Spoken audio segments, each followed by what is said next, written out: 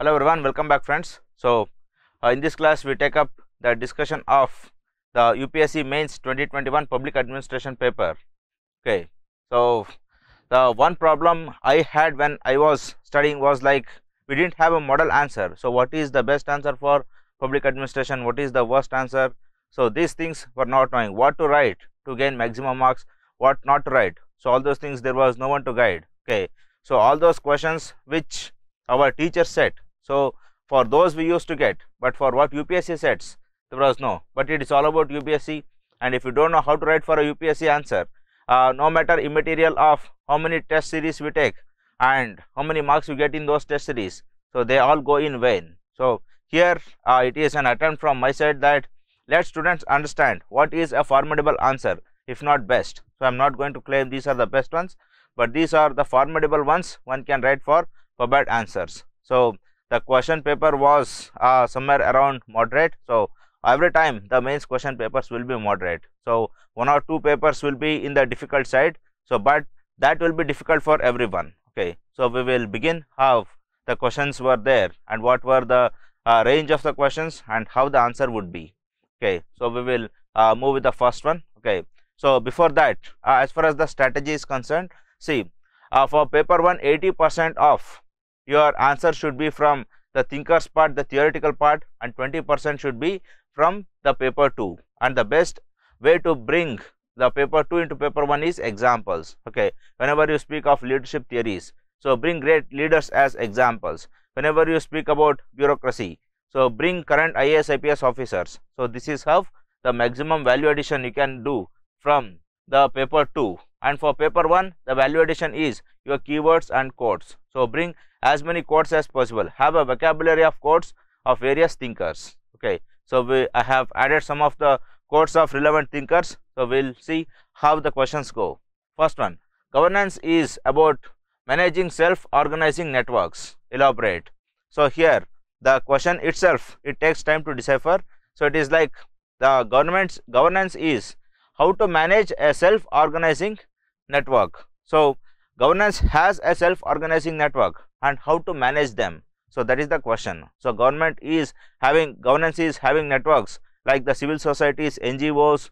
Okay, we have the private corporates, we have public private partnerships, we have joint ventures, we have the public who are the owners. So how to manage all these self-organizing networks. Okay, so we begin with Rhodes' quote. So governance refers to self-organizing inter-organizational networks characterized by interdependence, resource exchange, and significant autonomy from the state. Okay, so the quote itself provides a brief answer. So like how the self-organizing happens, like the intergovernmental networks. Okay, that is the interdependence. So how one is dependent on the other, and then the resource exchange, the financial exchange, the material exchange, and then significant autonomy. So autonomy, resource exchange. So in all these areas we are going to have a self-organizing network and how we manage them. So first one, so it is a network of state, non-state, public, private, and charitable trusts. Yes, but obvious in the very first paragraph we say that yes, it is having a very good network in a governance. Then it has to be a self-organizing network. So next stage we are going to answer how the governance is a self-organizing network. That is, every time state should not enforce this network. So state should not interfere in every part and parcel of networks. So once we are setting the structure, so the system should run on its own. So like the programmed decision making, what Herbert Simon said, so that programmed decision making should go on every day. So government should not interfere in programming every minute decisions that are taken in this self-organized network. Okay, and then here we can bring in minimum government and maximum governance, so which was the jargon of PM Modi in 2015 elections. Okay, then this happens in transparent auctioning of projects. Okay, so resource exchange. So how we are transferring the ownership from public to private by the transparent auctioning. Okay, and then the government and states, they can have better coordination by the mutual consultation in policy formulation and policy implementation. Okay, and then delegation of some of the functions. So as far as the NGOs and civil society organizations are concerned, so we have to delegate some of the powers. okay, and then the autonomy of parastatals. So wherever we have the parastatals, that is the semi government networks, so what autonomy we are going to give? So in all these we are going to set up a self organizing network. So in smooth transition of resources, in consultative decision making, and then delegation of powers, and then autonomy for this. So in all these processes we are setting up a self organized network, so that without government's interference from the next day, the system goes on its own. Okay. So in brief, we are going to give the meaning for this as well as for the meaning of the first quote we have given in the introduction. Okay. So here overall understanding is that yes, governance is a self organizing network. So how to manage that? By exchange of resources, devolution of power, and mutual consultation and autonomy given to them. Okay, 4 points, 4 keywords, more than sufficient. And then let public managers manage. So here we are bringing Christopher Hoods. Okay, so they are just coordinators, the public managers are just managers, so let them manage as much as possible. So they should not do too much of work other than this management. So just coordination and communication, that's it. Okay, we are not going to interfere in many others. Okay, so such short questions will be difficult to decipher, but if you decipher, then it would be the easiest ones. Then come to next. Two-dimensional taxonomy was used by Herbert Simon to describe the degree to which decisions are programmed and non-programmed. So here Herbert Simon, we have to be thorough with Herbert Simon's theories. So here it says that two-dimensional taxonomy was used by Herbert Simon to decipher, that is to describe the degree to which the decisions are either programmed or non-programmed. So but obvious, the taxonomy itself, the value science dichotomy, so value fact dichotomy, value free science, so all those, the quote itself is speaking here. So the taxonomy used by the Herbert Simon is so values and facts. Okay, so we will see to what extent our decision should be programmed and to what extent it should be non-programmed. Okay, as per Simon, programmed decisions are routine work that are repetitive. Yes, but obvious. So programmed decisions are repetitive. So here mostly the facts will prevail. Okay, so we need not induce value systems every time. Okay, so for a day-to-day business, so it is like it goes as per the plan and predictions. Okay, and then the non-programmed decisions are novel, unstructured, and has to be dealt independently. So these are the ones wherein value sets in. So for example, if you are starting a new company or you are starting a new business, so here society, emotions, family, so all those values, they are coming to picture.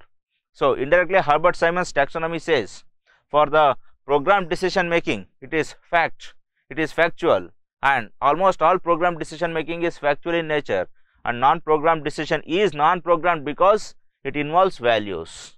Okay, and then techniques to deal with programmed decision making includes, so it includes clerical expertise, and then training the executive. So the training the executive in terms of movement of file, movement of circulars. Okay, so simple communications, coordinations.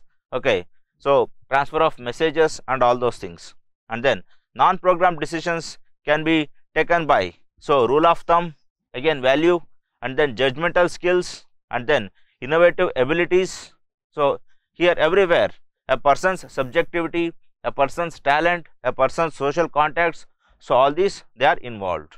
And then Simon also stated that with the use of computers, computational models, etc., can result in converting non-programmed decisions into programmed decisions. So if you make use of decision support system, information system, technology, etc., so 80% of programmed decisions can be converted into non-programmed decisions.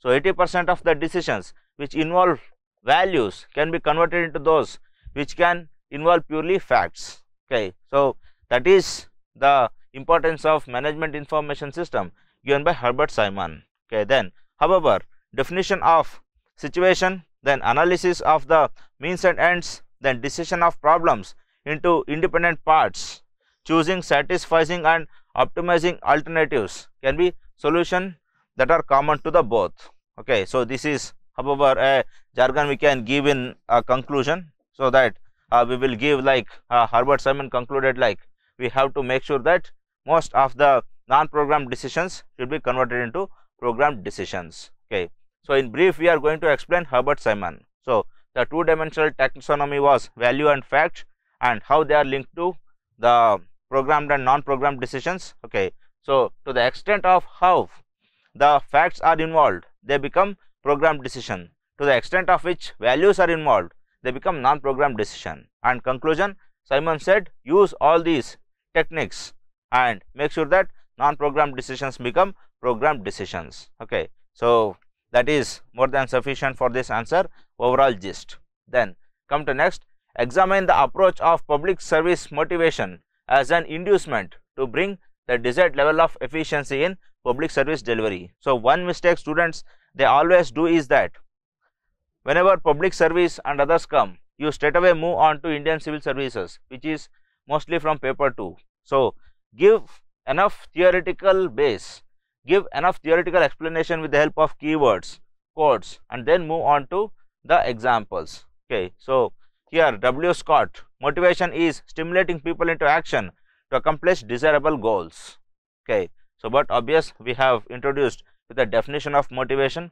And then as per Chester Bernard, nature of work is one of the generic inducements. Okay, so in public service people have the crucial life-saving jobs. Okay, so here the approach of public service motivation as an inducement to bring desired level of efficiency in the public service delivery. So here when we motivate the people, when we motivate the bureaucrats by saying that this is your life-saving work, so you are saving millions and millions of life, and by that these bureaucrats they start loving their job, and when they start loving their job, they do the work with utmost motivation, and when they do that, then but obvious we are going to have an induced motivation for public service, and that itself enhances public service delivery. Then satisfied individuals as per Hertzberg. So here I am bringing Frederick Hertzberg after Chester Bernard. So here public servants should be satisfied individuals, that is even if there are small problems, so even if there are proper housing facilities in remote areas, if there are no proper DC bungalows, but even then civil servants should go and work there. Okay, so that is the satisfied individuals. Immaterial of minor glitches, your motivation will not be put down. So there are a number of IAS IPS officers who have resigned for not giving proper facilities in remote areas, or might be posting to remote areas. So that is not a motivated civil service. So motivated civil servants are those which who work despite these minor problems, because for them their job is the most liking one, not the facilities and peripherals given by the job, like your Lal Batis and others. And then approach, so ethical training to work selflessly, so that selfless service we have to motivate people for the selfless service. Okay, so do it for the sake of nation, for the people and others. Then to work behind the screen without expectation of awards or accolades. So the very motto of civil service is working behind the screens, and we should not expect publicity and all those things. So here we can give example of the YouTuber bureaucrats, the famous YouTuber bureaucrats. So whenever they go, there will be camera and that will be uploaded to YouTube. So to avoid all those, then they should be trained to be Abrahams who crave for higher order needs. So they should not crave for lower order needs. So once you get into IAS, your vision should be how I will develop my state, my cadre, or how I will develop my district which is given. Not that I have cleared IAS, let me find some good girl and marry her, or marry him and have a peaceful life. So that is, those are the silly ones. So those are not Abrahams. Might be by matter of luck, Adams might have cleared civil service. Okay, then like public welfare, social change, and Adams who are craving for money, luxury and bribe, so they should not be encouraged. Then lastly, public service motivation should make an individual passionate in the same and attain self-actualization in public service. So your self-actualization, so your ultimate gift given by God should be realized in this very civil service. Okay, so this is how the motivation. So if we motivate on these lines, but obvious we can expect desired level of efficiency from bureaucrats. So despite minor glitches, despite workload, despite political pressure, so they will deliver if they are motivated individuals. Okay, so like this we can provide the answer, give the best. Then D, in theory the civil society organizations promote cooperation between people and public service organizations, but in practice their activities restrict the promotion of government programs. Analyze. So here this was a current affairs question, it was in news some 1 or 2 years back when FCRA bill and others have come. Okay, so how to write a formidable answer? So civil society organizations can only be supplement to the government, but they cannot supplant the government. Okay, so here the whenever it comes to the theoretical part, so you will explain a bit saying that why civil society organizations, they have to be only think tanks, so they do not have the public mandate and they do not have the enforcement of a force of law, but the government has a public mandate, it has a force of law, and it is the very duty of the government, and government has a massive ownership of resources which can be mobilized, but civil society organizations, they have none of these except some good ideas. Okay, so that is why those are better given as advice rather than they were pushed down the throat or they were given as a matter of right for them, so that whatever they are being saying, so they have to be implemented at any cost. So there has to be nothing of such sort. Okay, so there were NGOs which forced and government has tried to curb them, and we will see. Okay, so Greenpeace India was alleged of stopping Jaitapur power plant. So Greenpeace India thought that whatever it is doing, it was right, and it is an obligation on the government to stop Jaitapur, but government has other arguments. So it is Jaitapur is going to give electricity to several unelectrified regions. Okay, and then Amnesty International was stalling the removal of Article 370 and other bills. Okay, and government has other arguments. So I want to remove Article 370 to give education and employment for the people, and that sounds to be valid.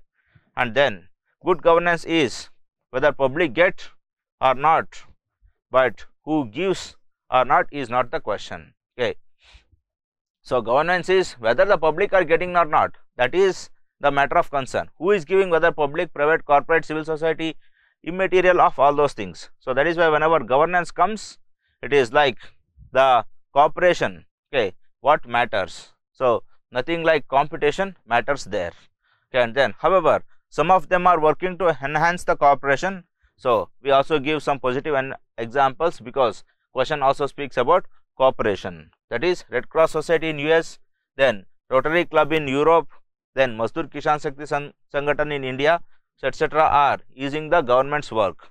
So that easing is nothing but the cooperation, okay, between people and the public service organizations. Okay, and then there should be cooperation, coordination and collaboration, and not collision, collusion and confusion. Okay, so this is a jargon we can use, okay, in the conclusion and give the best, but obvious this is easy question compared to others wherein you have to study the thinkers in depth to answer them. Then come to next. So Fayol and Taylor had different management perspectives while having similar goal of organizational efficiency. So this resembles to somewhat the question we gave in our test series. So Fayol's view were broader than Taylor's view. Comment. So Fayol's view on organizational structure and behavioralism was broader than Taylor's view. Comment. This was the question given, and very similar to that, Fayol and Taylor had different management perspectives while having similar goal of organizational efficiency. So efficiency was the same goal, but how they visualized were different. So we will explain how. So first we begin. Fayol's perspectives applied for higher level of organization. Okay, so Fayol, he spoke about POCCC, planning, organizing, controlling, commanding, etc., coordinating. Okay, and Taylor's ideas were restricted to the shop floor. So both of them claimed for efficiency, but his efficiency was in the higher order management, but Taylor's efficiency was in the lower order management. So he is focused only on functional foremanship, gang boss, instruction card clerk, route clerk, and others. And then Taylor centered to work study, soldiering, etc. However, Fayol centered on planning, organization, coordinating, controlling. Okay, so work study.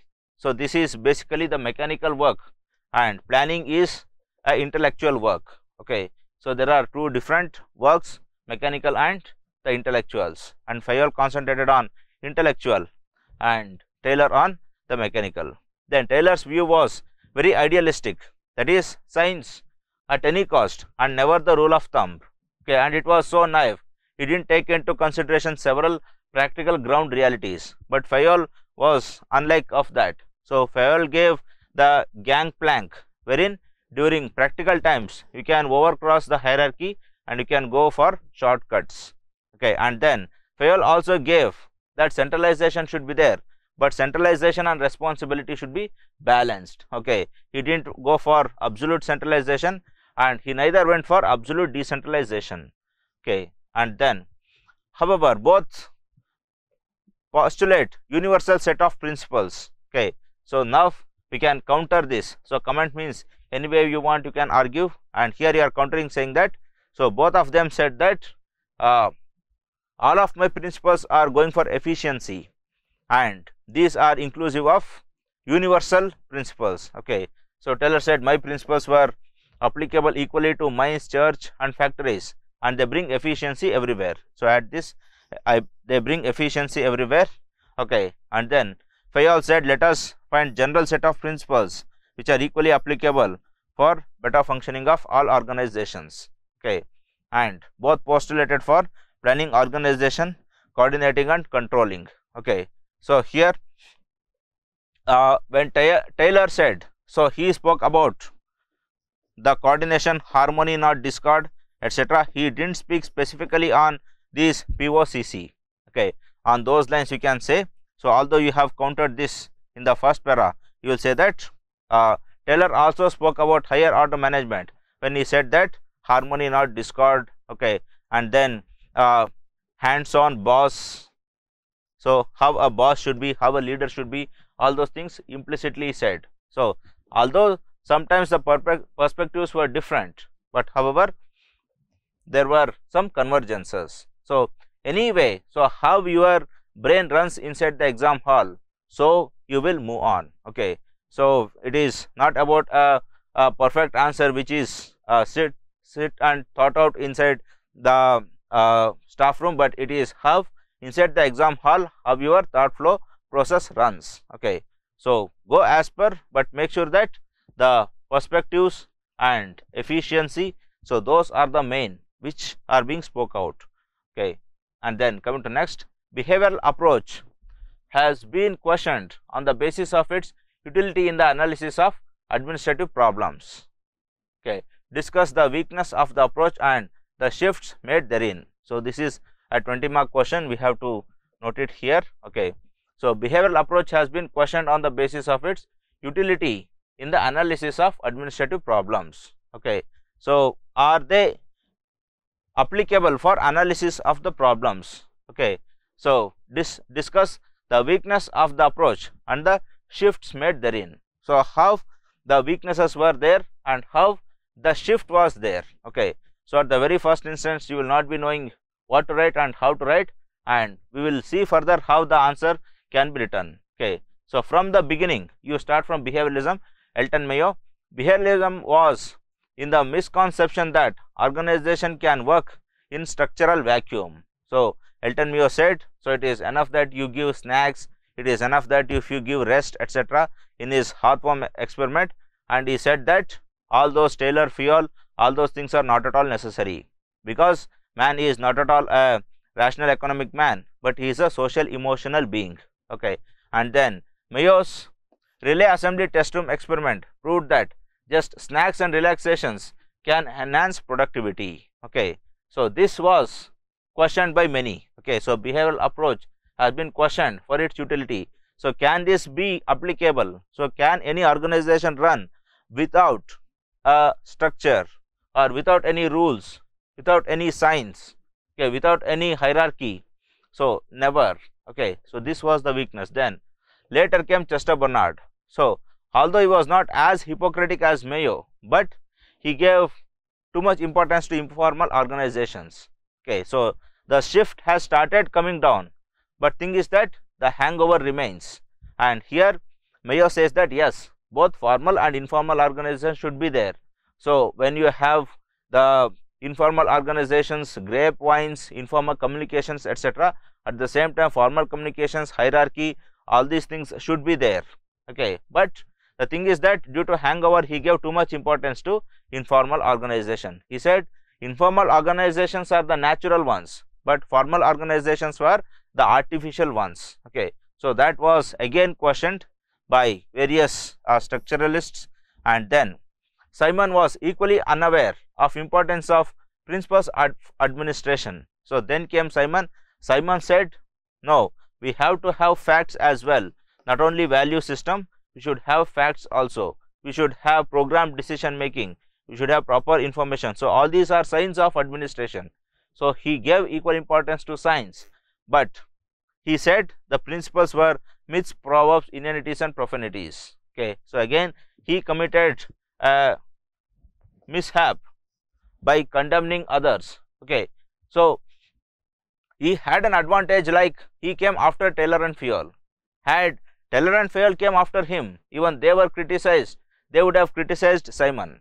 Okay, so here also some hangover was there, but the shift is seen. Okay, so here no classical was recognized, here the formalism was recognized at least, and here the classicalism was recognized, but the principles were condemned. So that universalism was condemned. Okay, and then behavioralism failed to analyze structure is essential for the allocation of business, okay, and fixing the pay, giving responsibilities. So it was wrong when they said that the organization runs purely by behavioralism. So they have to have said like both of them should go hand in hand. Then they failed to analyze the man not only needs snacks and entertainment, but also inspection and foremanship. Okay, so that deterrence should also be there. And then formal communication is safer, and grapevines mostly give rise to rumors which harm the organization. Okay, so these were the questions and these were the criticisms, and these said that behavioralism, so they were not so applicable and they were not so utility based when compared to the others. Okay, and then the shifts.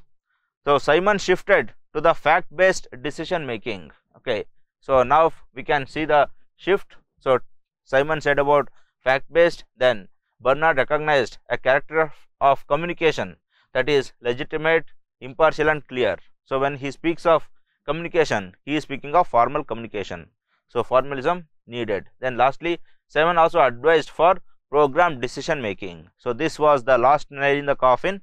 So he said that when program decision making came, so everywhere that science, hierarchy, all those things have to come. Okay, so here we are proceeding likewise. So at the very first instance, so that utility was not so good, and then when they learned that it is impossible for the behavioralism to survive, so the utility of behavioralism without structuralism was not at all present. So then they started realizing that no, structure and behavioralism should go hand in hand. Okay, so first we are saying how the utility was questioned. Okay, and then we are saying how the shift happened. Okay, so we have given the best to this. Okay, now coming to next one, 2B.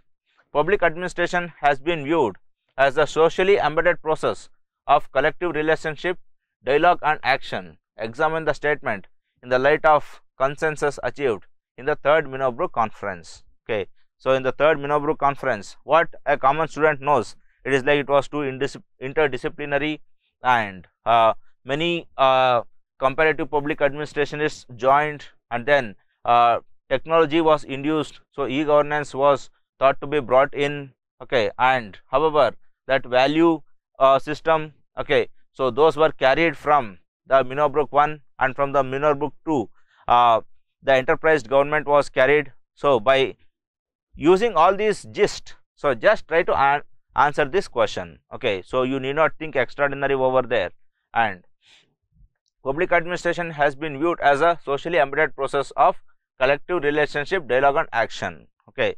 So, it is not unilaterally from the government, it is a collective one. So, by then the governance was arising, the term governance. So, how we collectively evolve. Okay. So, we will begin. Rosemary O'Leary, so she was the one who headed Minobrook 3, and in her book Future of Administration, Public Management and Public Service Around the World, shows that third Minobrook conference treated administration with broadest perspective. So, here she says that the future of public administration should be there. Yes. So, relevance, values, equities, change should be there. Public management should be there. So, enterprise government, so timely service delivery, quality service delivery, competition, all those things should be there. And then NPS should also be there. So, government should row, not only should steer. So, steering, rowing and problem solving ability of government, all the three are included. So, for embedding all the three, so we should have a collective relationship between the government and the public, between the government and the corporates and the public. Okay. And then dialogue and action should be there. Okay.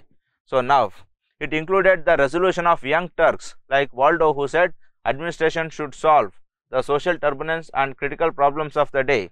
In this light, ethics in administration, leadership quality among bureaucrats, etc. were discussed. Okay. So, in the Minobrook 3, we carried forward Dwight Waldo. Okay. So, Dwight Waldo, by that time he was old, he was not a young Tusker when he was in a Minobrook 1, it was almost past 60 years. And then his leadership qualities and others, so they were carried forward. Okay. So, here we say that bureaucrats, so bureaucrats should be the leaders and bureaucrats should have ethics, they should not be self-aggrandizing, they should mingle with the public, they should interact with the public. Okay. And then however, the current societal trends like public management, enterprise government, reinventing, re-engineering the right sizing was planned. And then later the role of public was re-emphasized. Okay. And now it was the public's turn to interact. So, here administration that does not solve the problems of minorities will surely used to suppress them was inculcated. So, in the Minobrook 3, again overall it is like if the government is going only for the enterprise or if it is going only for the corporatism, it does not succeed. So, it has to cater to the weaker sections, it has to cater to the minorities also. And then even comparative public administration was accepted, that is resolutions were made to recognize best administrative practices in the West and not to live in West is the best mindset. So, it is not the West, it is East. Okay. So, efforts were made, okay, to make sure that we identify the best management practices in the East and not to live in West is the best mindset. And then Guthrie's bottom up approach, and then Werner Jahn's activating state, and then Robert Clary's slowed down bureaucracy. So, all these were included in Minobrook 3. So, when all these come, so there has to be a proper debate, discussion, and there have to be a collective relationship. Okay. So, whenever we are speaking of activating state, so here government should be the catalyst, government should be the leader, and then slow down bureaucracy. Now, government should leave space to NGOs, civil society organizations. Okay. And then we have good bottom up approach. So, the gram panchayats and the local self governments should be given the chance. And then totally administration was made less prescriptive, more descriptive, less positive, more normative, and less institutional and more client oriented, but no less scientific. So, I am using Fredrickson's quote, although he quoted during the Minobrook 1, but here we are speaking about how the collective relationship, the dialogue and action. So, all these have to be taken. So, we have to have a collective relationship between NPI, NPM and NPS, and then the dialogue should happen between the public, corporate, public, government and corporate public in all those, and then action. So, action should be on the basis of the rules framed after the dialogue. So, we are going up with one particular rules and plan of action. So, on those basis we have to go with the action. So, while implementing those actions, we should not look into the West is the best syndrome. we have to make sure that whatever that is present in the indigenous administration, so those are utilized for the implementation of whatever dialogue that is being formed. Okay. So overall you give a gist on these lines. Okay. So that would be more than sufficient for this. And then public private partnership phenomenon has been transformed into a type of governance scheme or mechanism. So discuss its capacity to overcome future challenges. Okay. So the PPP has been transformed into a type of governance. Okay. So but obvious it is a part and parcel of governance, and how it has to overcome future challenges.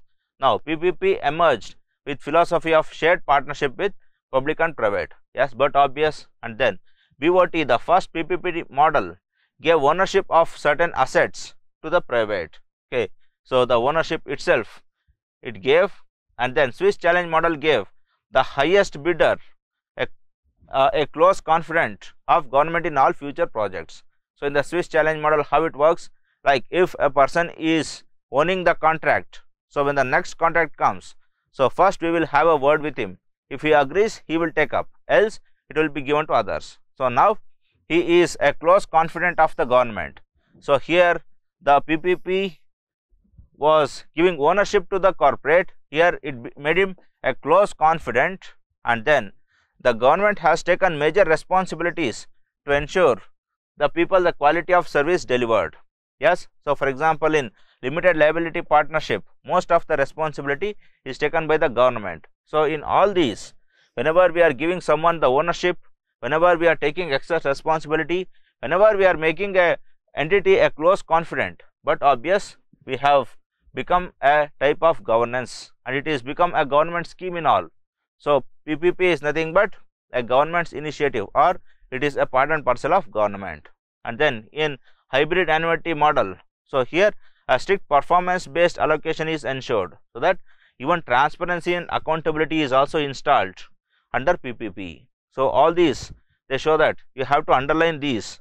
Okay, whenever you speak of ownership, close confidant, okay, transparency and accountability and responsibilities. So when you underline all these keywords, show that you are expressing that it has become a part of governance scheme. And then the future challenges and its capacity. So increased demand for land. So increased demand for land makes it risky for both government and the private to acquire land. So land acquisition was a problem, so that is going to accentuate in the near future. Okay, hence even local people should be brought into partnership. So how to accept this challenge, how to overcome this? So by involving PPPP. Okay, so public private people partnership. Okay, by this we can have a smooth exchange of land. Then environmental activists and their concerns should be made a party to the concessionaire agreement. So the environmental activists should also be involved in this. So we can PPPE, so public private people partnership with environmental accountability. Okay, and then improved technology is one strong area where private can capitalize on, and this can resolve several challenges. Okay, so technology can solve several challenges. For example, recently several states they have been inviting Elon Musk. Okay, so why they are inviting Elon Musk? So that he will bring one or the other technology, okay, to solve the problems, and even the PPP comes up with the technology. So such technology should be made utilized for solving the problems. Okay, for example, if there is a problem in revenue sharing or profit sharing, so we can design a software for them. Okay, so if we have a problem in transparency and accountability, so we can have a surveillance CCTV cameras, so that will enhance transparency. So such technologies can be used. So how you tackle? So this is how you tackle. So public involving the people, and then involving technology, and then involving environmental activists and their concerns. So you have given answers for both the demands of the question. So give the best. Then come to next, integration of different streams of administrative thought to propound a universal administrative theory is hindered by impact of culture. Critically examine. So here the statement itself defines that the grand theory building. So in the grand theory building, how we will neglect the culture. So this is how we will argue. So theory of grand, the strategy of the grand theory building of comparative administrative group has brought CPA towards utopianism. So it has made it utopian, so something imaginative. So what CPA didn't want, that universal, for the same it was striving for, that is one single structure for all. Okay, grand theory.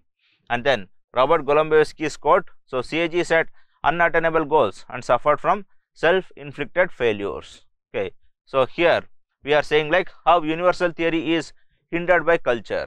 So how they are, so this quote, you explain this quote saying that, so this was not required by CPA because they neglected the local culture. And how it is hindered, community management of assets can work in India but not in West, where community life is not a culture. So here in India we have Kutus, Devarakadus, sacred groups, etc.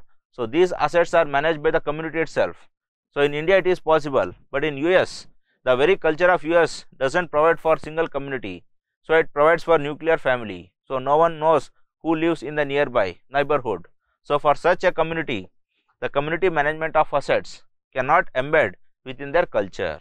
And then behavioral implementation of laws in Japan is possible only in Japan, not in India. So in Japan, whenever people cross 60 years, they surrender the driving license, saying that they can't control emergency times and they will commit accidents.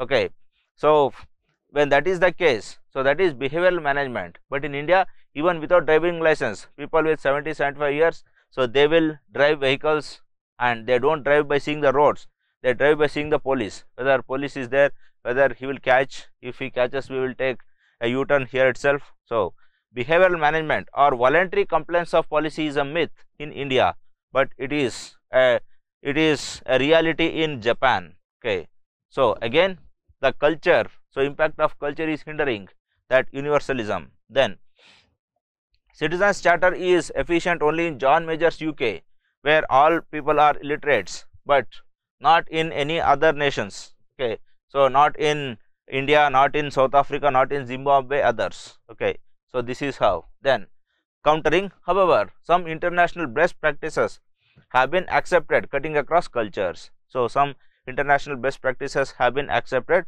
What are they? Bureaucracy of Weber is present equally in capitalist Europe as in communist China or anarchic North Korea. So bureaucracy was the bare minimum which Weber gave, and that is present in a socialist nation, communist nation, capitalist nation and anarchic nation also. And then as said by Taylor and Fayol, structured principles are not only generalist but they are also universalistic. So some principles like discipline, organization, coordination, harmony, so they are inherently present universally. So without they being said by these people, they are already present. Okay, so this is how, by sometimes they are hindered, but there are some which are universally applicable. So our duty is whichever fit universally, let them fit. So we will not try to fit additional ones, we will not try to forcefully fit. If they are already fitting, we will encourage them. If something is not fitting, we will recognize the uniqueness and we will customize our administration. Okay. Then however, as per the words of Woodrow Wilson, it is better to see different streams of administration via cultural lens. Okay, so we are not modifying, just seeing via cultural lens. So but the lens is different, and within the lens, if something are same, so let them be same, and if some things are different, let them be different as well.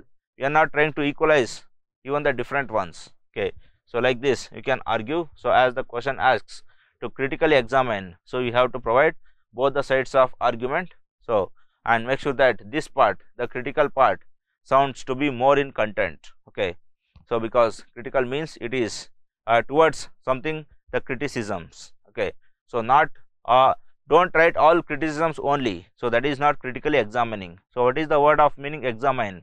So you have to examine both positives and negatives. Critically examine means point out more negatives, not that point only the negatives. Okay, so give likewise, give the best. Then come to next. 3b, judicial review, prevention of misuse or abuse of administrative power, and provision of suitable remedies are the basic principles of administrative law. Justify has how various organs of state are able to uphold these principles. Okay, so here, so all these are basic principles of administrative law. How they are basic principles, you will explain, and then justify how various organizations of the state are able to uphold these. So, what obvious if you speak on these lines, okay, and give some examples, so that itself is sufficient. We will see. James Hart, administrative law includes law made by administration and all those law that go on to control administration. So, but obvious, a simple definition. And then judicial review. So, just like laws, all administrative laws are also subjective to judicial review, but obvious. So, judiciary has the right to strike down or amend or alter all administrative laws as well.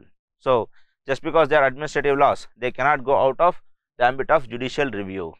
Okay, and then if the administrative laws are against the parent law and if they are against the law of the land, then they are struck down by judiciary, not by parliament. So, they are struck down by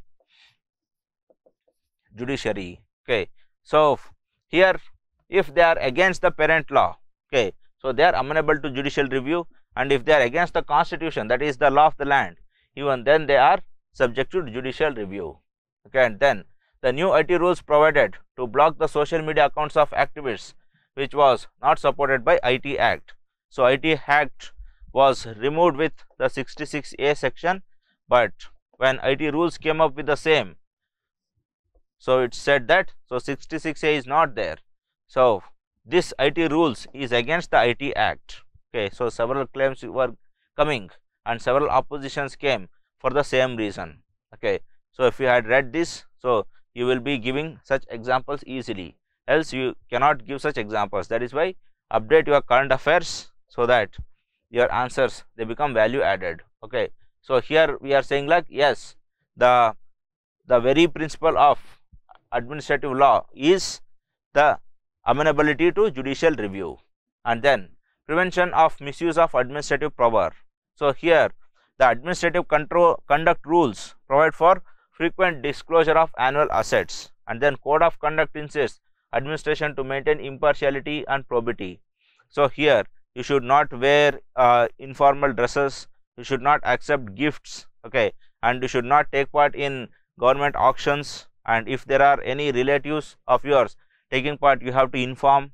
Okay, so such things, and you should not communicate something which government has not communicated with you, or which the government has said not to communicate with you.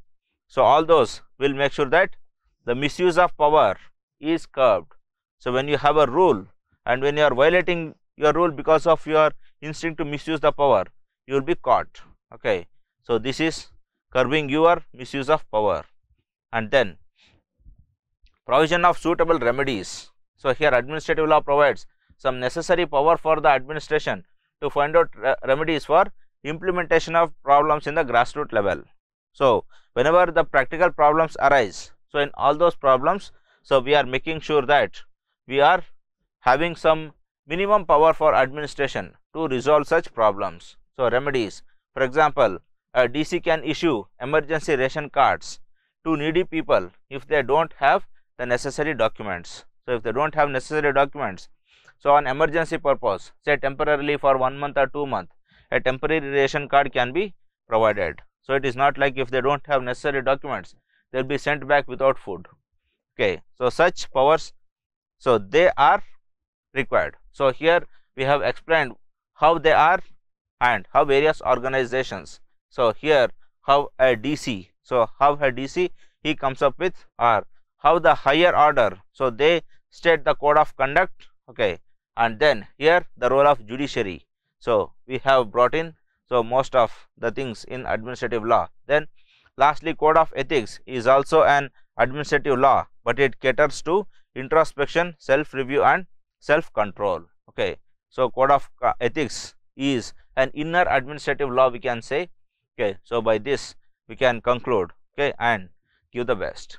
Okay, now regulation is an old but increasingly necessary mode of social coordination and political intervention into societal processes. Examine it in the context of globalization.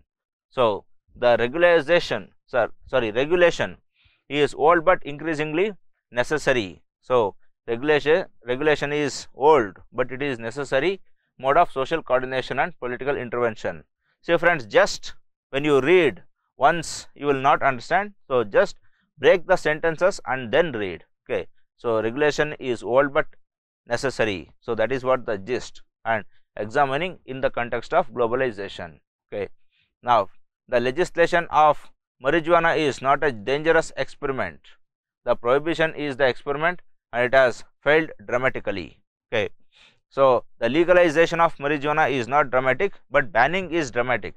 So, regulation has to be there, but a complete strict regulation does not augur well.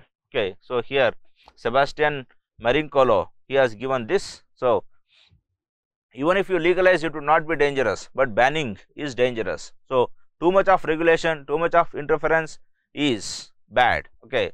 So, it is necessary, but it is old. So, it is time to adopt for the new kinds of friendly regulations or say self regulations.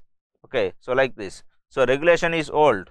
So, with the onset of NPM, we have moved away towards enterprised government, and now state is no more a regulator, but it is a facilitator. So, how we are moving from old to new kind of regulation? From regulation to being a facilitator. Then Robert Clary also stated that government should slow down from being a MIBOP. So, MIBOP means absolute regulation. Okay, we should slow down. We should not go for a complete political intervention in everywhere, and we should not communicate with the people every time. Okay, to see whether the organs are performing well or not. So, we have to empower the people themselves to communicate with such organizations. So, Home Ministry need not come to people every time to ask whether the DGP is working well or not, or whether SP is working well or not. Okay. So, let even public take care of them.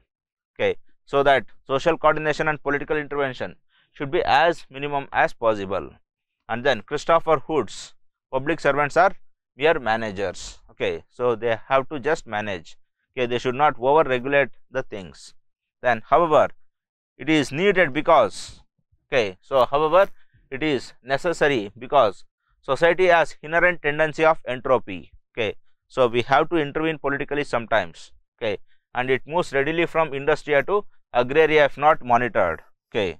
So, to stop a society from moving from industria to agraria, we have to make sure that the regulation as a mode of social coordination, that is motivating the public, motivating the subordinates, are required. Then market has inherent tendency to monopolize. Okay. So, hence it is essential to maintain a healthy competition. So, here the political intervention is required. Then political intervention is essential as market do not care to unpaid citizenry. Yes. And also political intervention is essential in case of market failures. So, when in 2008 when market failed, so government came up with fiscal stimulus. So, at times intervention is necessary. Then uniform policies throughout the world also necessitates the same. So, now we are coming towards globalization. So, we have uniform policies. Okay. So, World Bank, IMF, WTO are essential to curb the Greece-like crisis, and then devolution of currency by China, then beggar thy neighbor attitude of Asian tigers. So, when globalization came, so we have to make sure that uniform policies is applied for all the nations in the international market. So, for that one international regulator is required. Okay. So, in the era of globalization, so we have many challenges, but that does not mean that regulation should be sidelined. So, we have to have a regulator. So, globalization needs global regulators, but they should not be the old regulators who intervene often. So, they should be new regulators who will facilitate first and then regulate next. Okay. So, on those lines we can conclude this. So, here in the conclusion part, hence regulation is necessary, but it has to be impartial, transparent, rule based and democratic. Okay. So, these are the new form of regulation in the era of globalization that is required. So it has to be transparent for all the nations. It has to be impartial. So we should not go for non-proliferation treaty like things, wherein we are giving excess of power for veto and no nuclearization for non-veto powers. So such partiality should not be there. And then it has to be rule based and democratic. Okay. So everywhere in IMF, World Bank, the electoral reforms have to be brought in. Okay. So such ones, such a kind of neo-regulation is what the globalization needs. Okay. So even in the era of globalization, regulation doesn't fade away, it stands to stay, but its forms will change. Okay. So it is going to become a facilitator. So but obvious, we are taking all our knowledge towards this meaning of this question and delivering. So that is what we require in this analytical questions. Then 4a, the new public service model approaches governance on the premises of an active and involved citizenship, wherein the role of public officials is to facilitate opportunities for citizens' engagement in governance. Again, see, there is a UPSC's tendency that it just gives lengthy statements so that you will not get the actual demand of that question.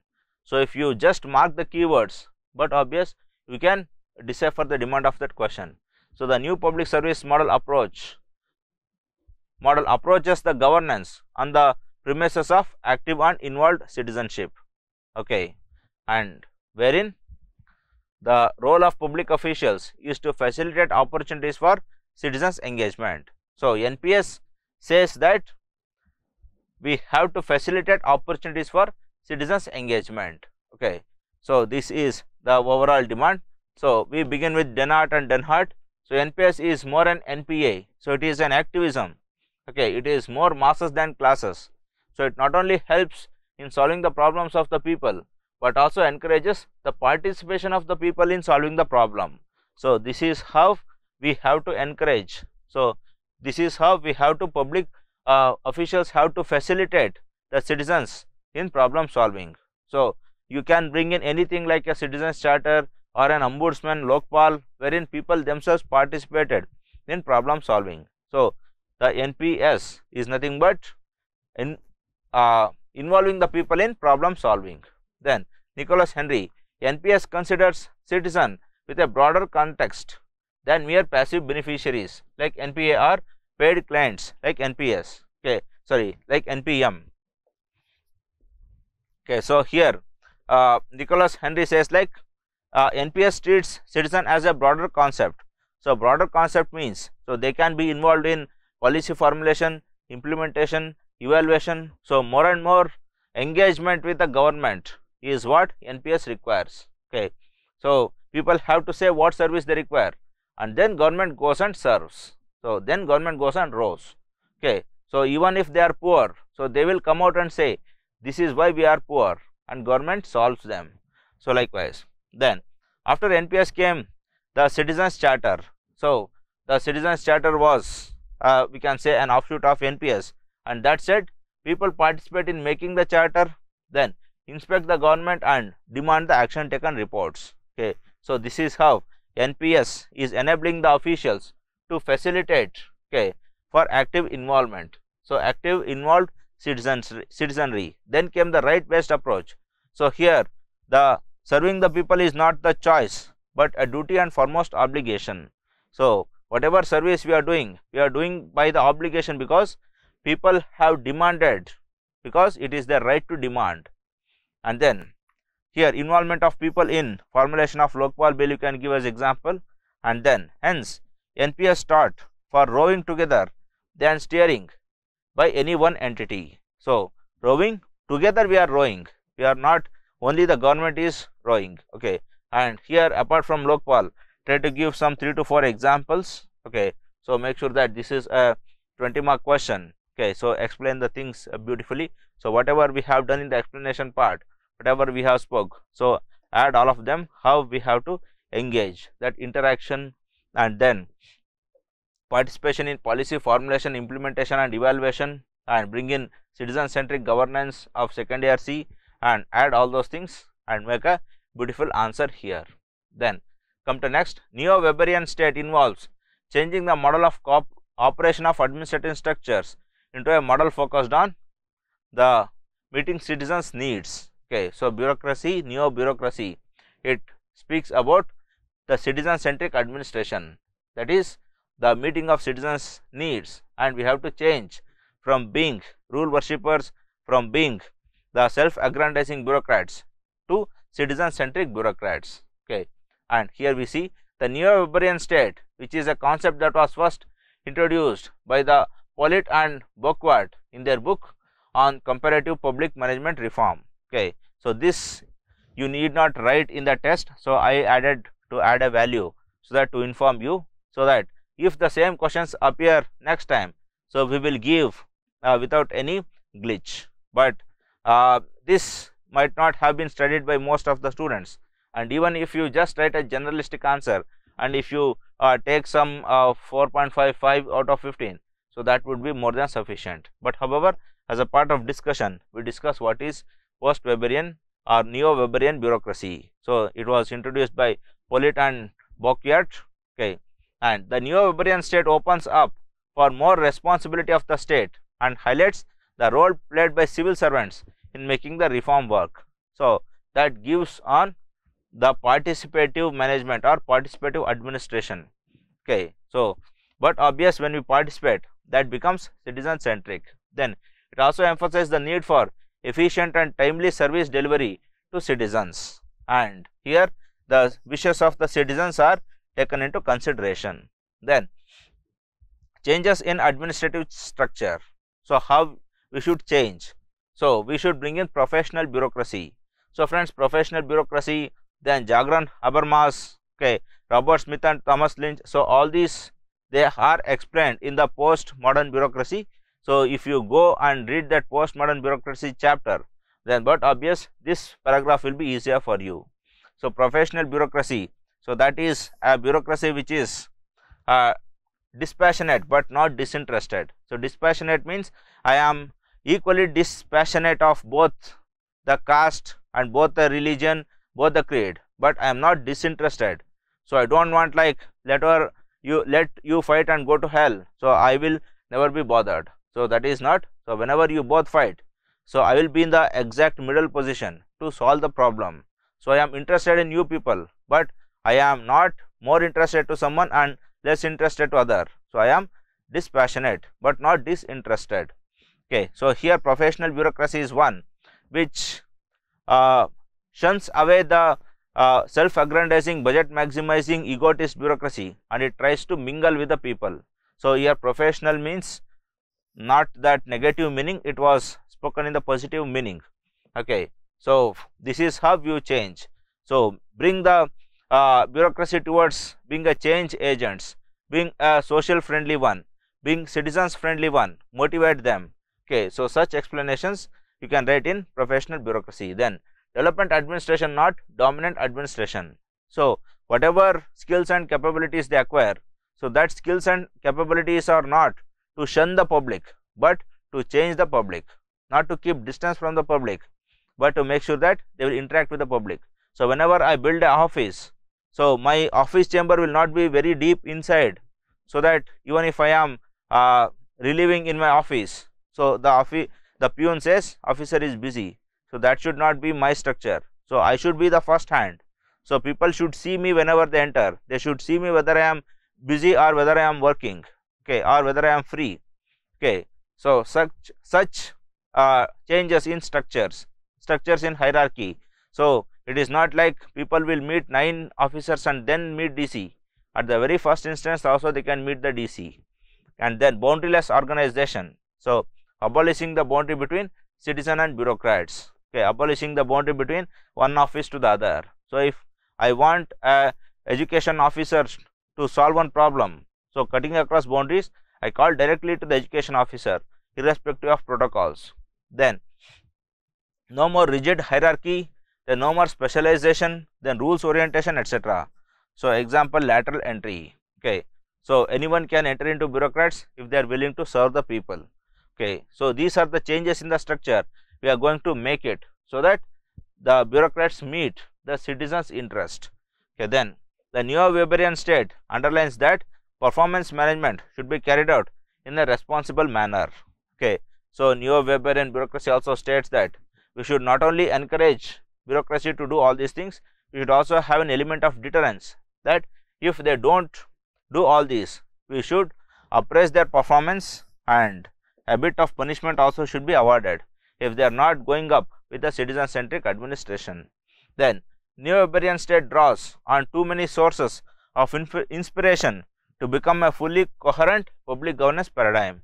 So too many inspirations, ethics, motivations and others, okay, and several scholars have added so that how bureaucracy should be made citizen friendly. Okay, so do a brief study on the neo-Weberian bureaucracy of the Polite Bouquet, but obvious friends, they have written books together, so we have to bring down in one page. Okay, so some might bring one perspective of him, some might bring the other perspective of him, so it is different, but your duty is just to make some sense whenever you are writing, and that should be in compliance with the answer. So that is more than sufficient here. Then nothing in public administration is more important, interesting or mysterious than leadership. Okay, analyze the statement in the context of strategic leadership. Okay, so here the question is all about leadership theory, and we begin. Nathan Rothschild noted that great fortunes are made when cannonballs fall in the harbor and not when violins play in the ballroom. Okay, so the strategic decision means those serious decisions. Okay, so you become a leader whenever you save a family from difficulty, whenever you save an organization from difficulty, and whenever you save a nation from difficulty. You never become a leader just by arranging one party or just by arranging one trip, all those things, so that anyone can do. Okay, so it is when the cannons are falling. Okay, so when at that position, if you take the leadership, you become a true leader. But when the violins are playing, so it is not so leadership required there. And then the more unpredictable the environment, the greater the opportunity. Okay, so for strategic decision, okay, so the strategic leadership comes only when there is some trouble, there are some issues. Okay, so if you have leadership skills to capitalize on it, so unpredictable environment are the ones which give the maximum opportunity. So Hitler made the utilization of unpredictability that was present after the World War I and the Germany situation. Okay, and now the thing in public administration is more important, interesting or mysterious than leadership. Okay, so it is important because leadership is the one which takes the strategic decisions, which saves the organization, which protects them from market volatility, and then it is more interesting. Yes, because they are the risk takers, so those are the ones which motivate, and those are the adventurers, so that is why they are most interesting. And mysterious, no one understands what they do, what they think. Okay, so the strategic leaders character. So first one, they anticipate the future. So how the Mark Zuckerberg's metaverse is coming, so how they will anticipate metaverse is going to come and they capitalize on that. Okay, and how a leader changes the status quo. Okay, John Major. Then rightly interpret the views of the followers. Okay, so a leader is one who predicts the unpredictability. The most unpredictability is what is going on in the minds of the followers, and Gandhiji rightly read the opinion of masses, and that's why he is the darling of masses. Then the right decision. So Winston Churchill, he went for the World War II and he took right decisions. Okay, so by all this, strategic leadership becomes very, very important. Okay, for saving an organization, it is very, very interesting, because in all these reasons, so that is a true adventurism which strikes the chord of masses, and then it is very, very mysterious. Not every person can predict a market, not every person can read the minds of the followers, not every person can go ahead and change the status quo. Okay, so 90% of civil servants are stooges of this status quo. So even the toppers and the great toppers, okay, who have hit continuously the top ranking in civil service, so they have become the agents of status quo. Why? Because the lack of ability to change. And then learn. So they search for lessons in both successful and unsuccessful outcomes. Okay, so again these people are mysterious because they take success and failures as the lessons they have learned. And then in the conclusion, wherever you see a successful business, someone once made a courageous decision. So this courageous decision is nothing but strategic leadership. Peter Drucker's quote. Okay, so these characteristics are the strategic leaders characteristics I have discussed, and how they are important, interesting. So you can explain on your own words. I don't think you require a specific answer for those. And then section B. Okay, so now if we come to the section B, the approach to the study of administration in its environmental context is especially more useful for developing countries. Okay, so comparative administration. So ecological study of administration is more important for developing countries. Comment. So here public administration is more egocentric and ethnocentric. Edgiani and Dubois. So here make it comparative public administration. Okay, and then till the beginning of comparative administration, the administrative best practices of developing countries had never been unearthed. Okay, and then although developing countries are prismatic, so there have to be both bazaar and canteen, or there have to be a market rate, and there also should be the PDS rates. Okay, so the ecological study of administration, the comparative study of administration, so they are useful for developing countries more because most of them are prismatic in nature. Okay, so these developing nations, they have ascriptive characteristics, attained characteristics. So they have merit students, they also have people who depend on their caste creed religion, so that they can use their influence and they can get into. Okay, and there are some pressure groups who will lobby in the name of their caste creed religion, and there are also people who struggle hard and fight the elections. Okay, so when the prismatic societies are there, so then but obvious how to study the environment. Okay, so how to make sure that we will get rid of all these, how to balance all these. So that is why it is more useful for developing nations. Then developing countries should work under selectivism, not universalism. So here, to what extent we have to give reservation, to what extent we should not give. So all these hiccups are present only in developing nations.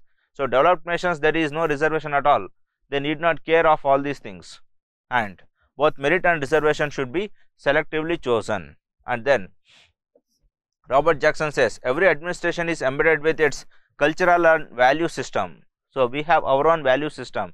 Okay, so we have some value system wherein cows are treated as sacred. In some other value systems, they are treated as a cuisine. Okay, so some treat pork as an antagonistic meat, some treat it as a delicious meat. So when all these topsy-turvies are present, so it is we have to study the environmental context and then decide our policies. Okay, but in developed nations, the turbulences, the topsy-turvies, okay, the overlaps, heterogeneities, so these are less, and they, even though they don't study on their environment, but obvious if they follow the idealistic path, so they will survive. So even if they follow the hierarchy rules, specialization, impartiality, so they will survive, but ours is not the case. Okay, so we have to make sure that all these things are taken into consideration.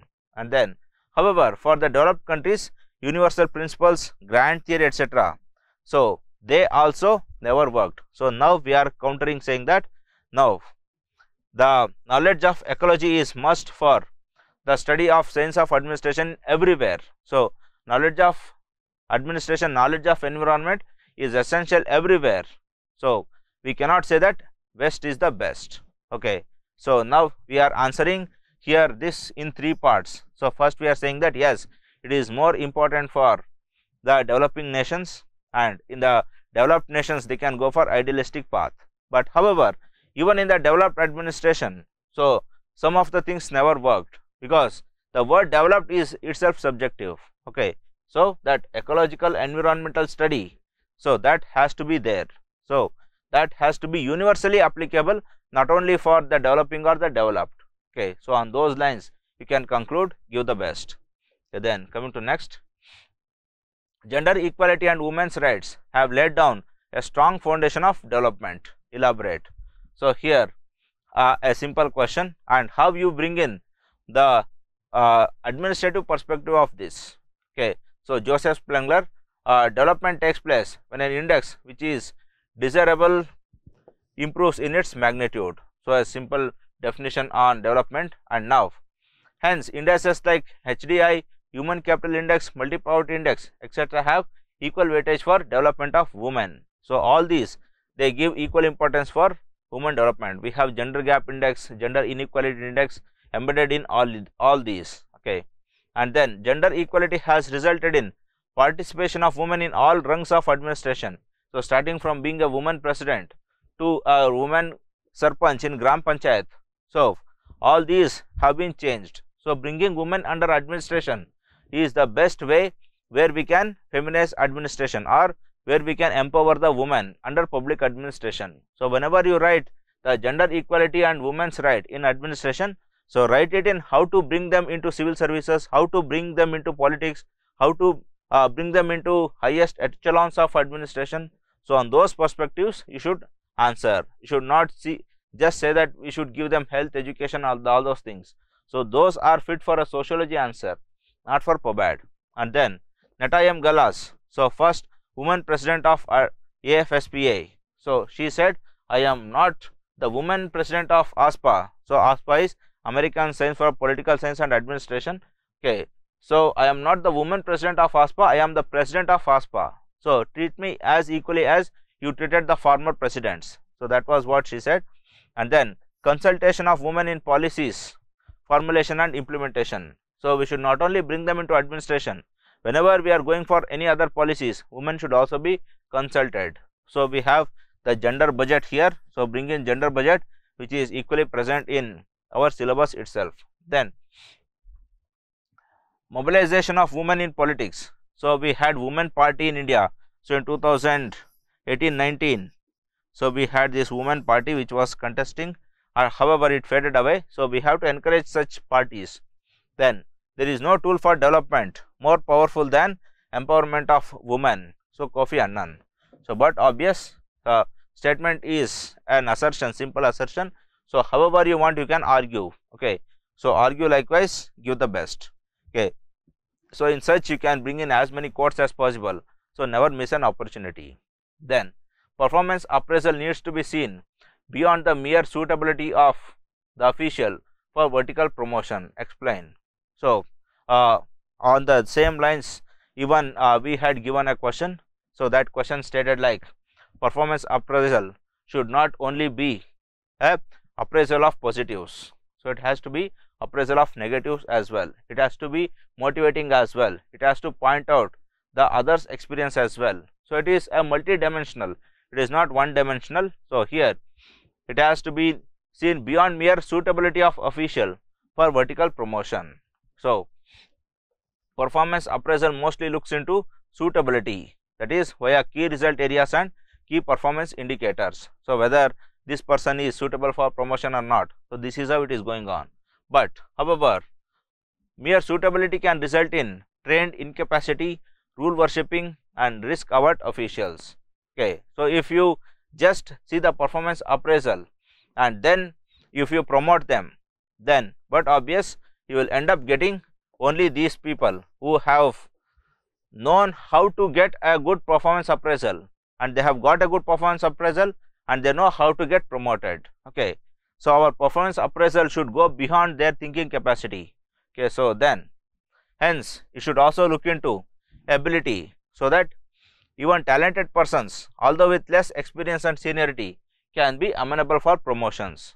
So if there are some talented people and even if they lack some experience and even if they have incurred some initial failures, so even they should be given some chances. So our performance appraisal should say that even under the given circumstances he had performed the best. So that is why despite being failure, he is amenable for vertical promotions. Okay, so Narendra Modi might have performed worst in the COVID-19 second wave, but he has performed to the best of his capacity. So he is amenable for second term. So likewise, performance appraisal should take the practical ground reality into consideration, okay, and even the talent into consideration. Then integrity of a person. So even though he might not have performed well, but he has performed honestly, he has done the honest job. Okay, so anyone sitting in that place might have done the same. So Manmohan Singh had allegations of corruptions, but he has done his honest duty. Okay, so his honesty should also be underlined in the performance appraisal report, and that should also be considered while vertical promotions. Okay, so not the actual or the layman performance appraisal what we have now, all these should be included for the vertical promotion. And then impression among colleagues, subordinates and superiors, to ensure he works with better coordination. Okay, so performance appraisal, it should look how he coordinates with the colleagues, not only his performance but also his opinion regarding him with others. Okay, so we can bring in 360-degree appraisal. Then his leadership and work style. Okay, so his leadership, so that an individual is not only suitable for normal functioning but also during contingencies. So whether he saves an organization or not. So all these. So hence performance appraisal should assess the overall attributes of person before his or her promotion. So a performance appraisal should not only look into key result areas and his performances. Okay, it should also look into his ability, his honesty, his talent, okay, and also his coordinating ability and his ability to save the organization in times of contingency. So all these should be inculcated in performance appraisal, and all these should be the criteria for vertical promotion. So not only your result and performance. Okay, so argue on these lines. Okay, give the best. Okay, then it's widely agreed that government ought to provide the goods that market fails to provide or does not provide efficiently. So but obvious, a simple statement, not so much of thought process is required. So we will go with the public choice approach, was born in the backdrop of theory of state failure. Okay, so here later it was found that even market can fail, and hence the presence of government was re-emphasized. So here you can give Goldsmith and Eggers, privatization puts more than less responsibility on the government. Yes, it does, because private will not go to every sector, private will not invest in every nook and corner. So wherever it doesn't, government has to there. So private fails to enter where there is no profit. Welfare schemes and subsidies are the government's sole responsibilities, they are the government's sole prerogatives. Okay, and then private provides goods only to the paying public, and government has to pay to the unpaid public. So our PDS, okay, our free midday meals for pregnants, so all these have to be given by the government. Then as per CAPM, NPM gives way to economic relation between government and citizen. Okay, so instead of economic relation, we should have a social emotional relation, we should have a governed and governance, or the governing and the governed. So such relationship, so a caring, welfaring, a motherly relationship should be inculcated. Then it fails to provide efficient services to last mile and last man. So private will not think of every last man who is suffering, government has to think of it. Okay, so here we can bring in Robert Chambers. Okay, so hence government needs to interfere in these areas so that it can fill the voids. So in every statement we are saying that private doesn't go to some areas, government has to go.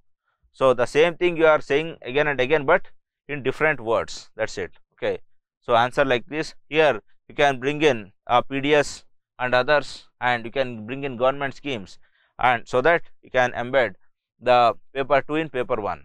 Okay, so one more suggestion is that, friends, not all questions they have amenable to bringing paper 2, but whenever there is given a chance, you have to bring in. So don't just thrust paper 2 for every paper 1 answer. So but wherever they are applicable, provide some examples. Okay, then come to next.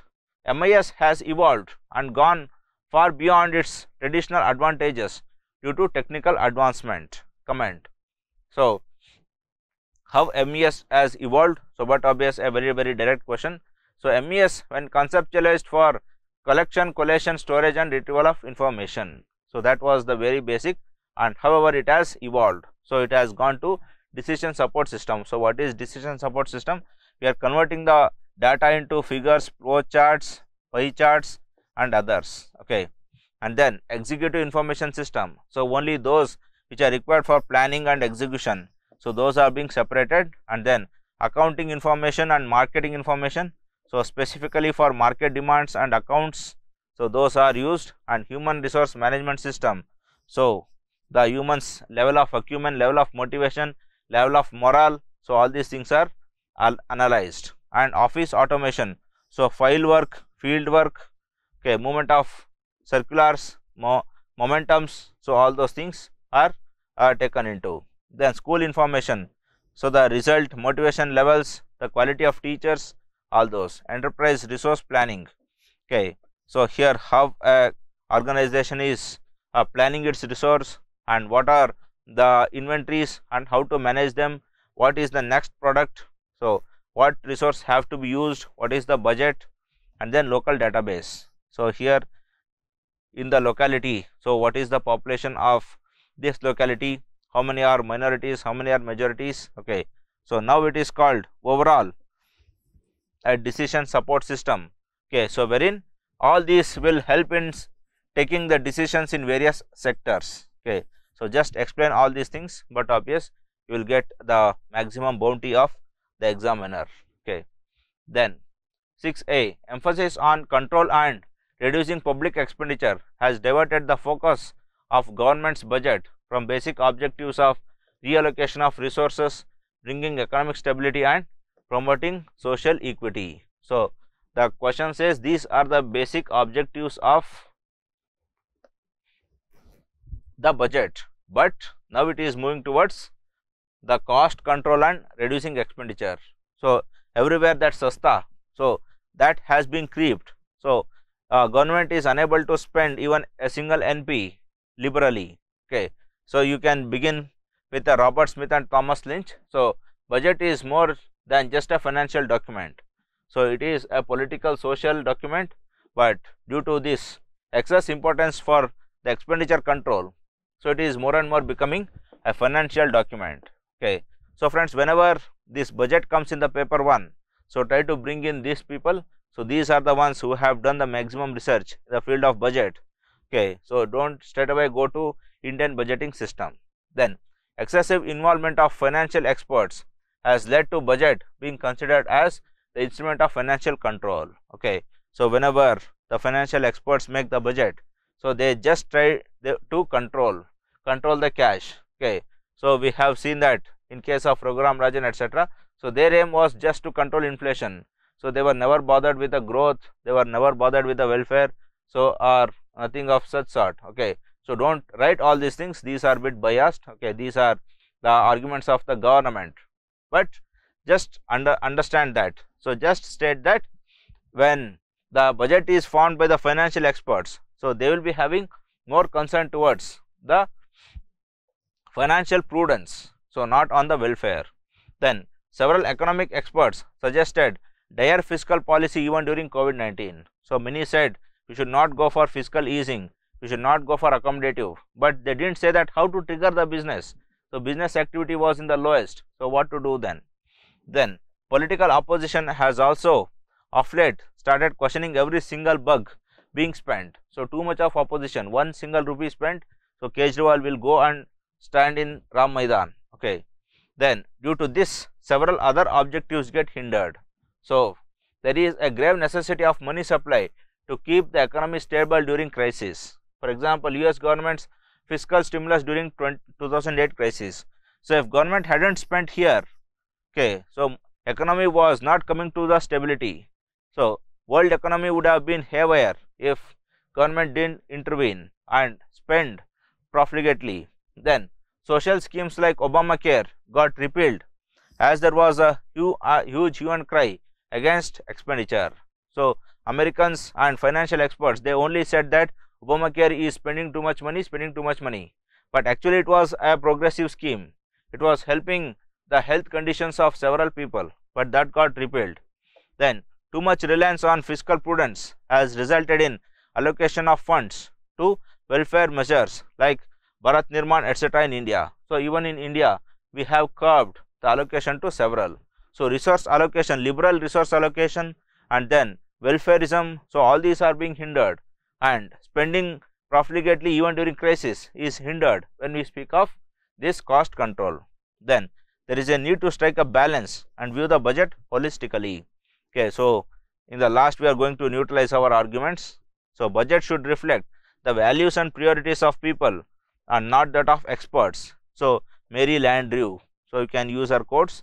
Okay, use as many quotes as possible so that you will impress the examiner. Okay, so answer likewise. Then come to next B.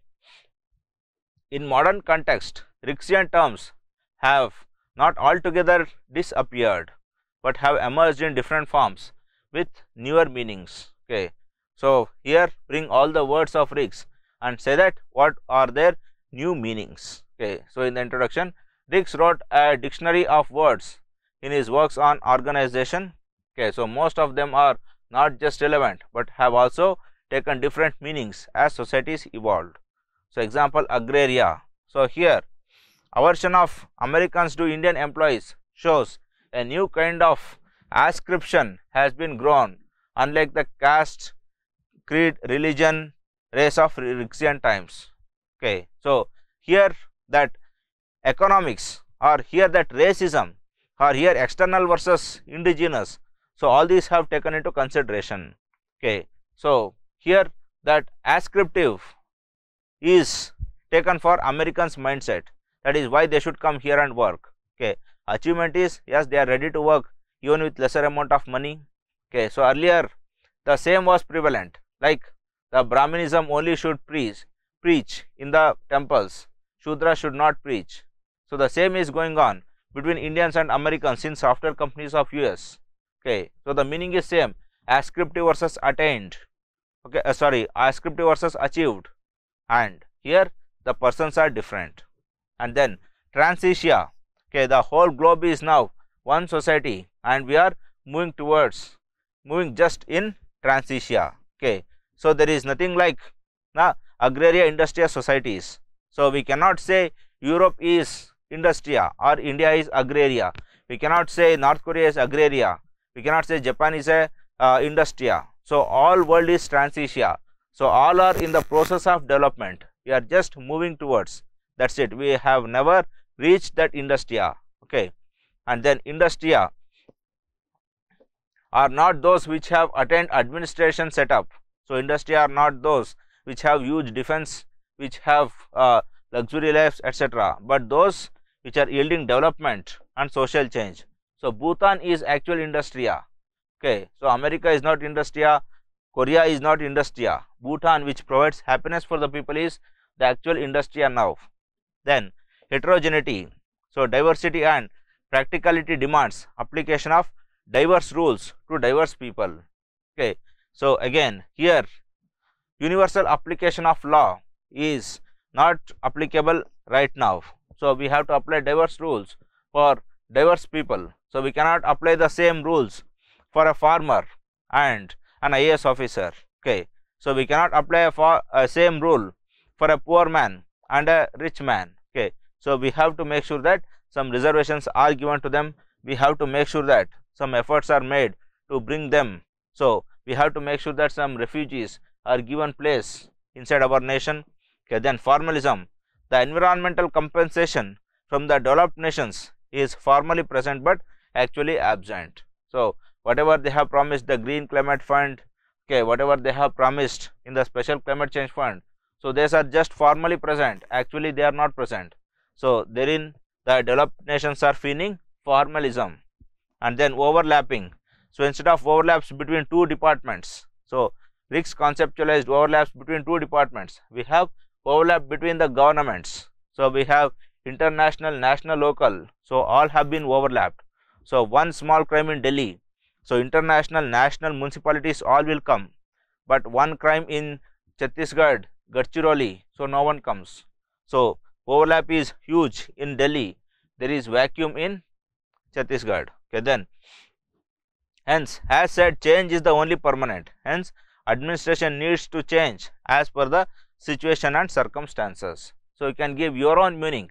Okay, you can say that these words, they have got their own meanings right now. Okay, so they have their own manifestations and they are still relevant. Okay, so that would be your lines of argument. Okay, then come to next, a striking feature of economic development is an apparent symbiotic evolution of strong states and strong market economies. Okay, analyze. Okay, a striking feature of economic development is a symbiotic evolution of the strong state and also the strong market. So, but obvious, again a easy question. So, strong state or an economic development occurs when both state and market are strong. Gone are the days of state versus market debate. In the era of governance, immaterial of who gives, whether public or private, so whether citizens are getting or not is the foremost. Okay. So, economic development is happening when people start getting money, people have increased life opportunities, increased quality of life. Okay. And who is giving, whether the state is giving, market is giving, is immaterial, and hence this is high time that theory of state failure, theory of market failure, etc. are shunned. Okay. So, both should work hand in hand for economic development. Okay.